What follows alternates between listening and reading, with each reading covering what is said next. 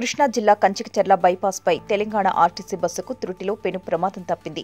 కంచికచర్ల శివసాయి క్షేత్రం సమీపంలో ఆర్టీసీ గరుడ బస్ అతివేగంతో ఎదురుగా వెళుతున్న మరో వాహనాన్ని ఓవర్టేక్ చేయడానికి ప్రయత్నిస్తున్న సమయంలో అదుపు తప్పి హైవేపై నూతనంగా నిర్మిస్తున్న ఫ్లైఓవర్ గోడను ఢీకొట్టింది. దీంతో బస్ ఒక్కసారిగా అదుపు తప్పి 20 అడుగుల మేర గోతిలోకి దూసుకుపోయింది.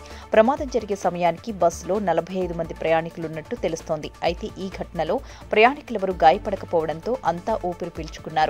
హైవేపై ప్రమాదం సంభవించడంతో ట్రాఫిక్ అంతరాయం ఏర్పడింది. పోలీసులొచ్చి క్రేన్ సహాయంతో బస్సును పక్కకు తొలగించారు. కాగా డ్రైవర్ నిర్లక్ష్యంతోనే ఈ ప్రమాదం జరిగినట్టు సమాచారం.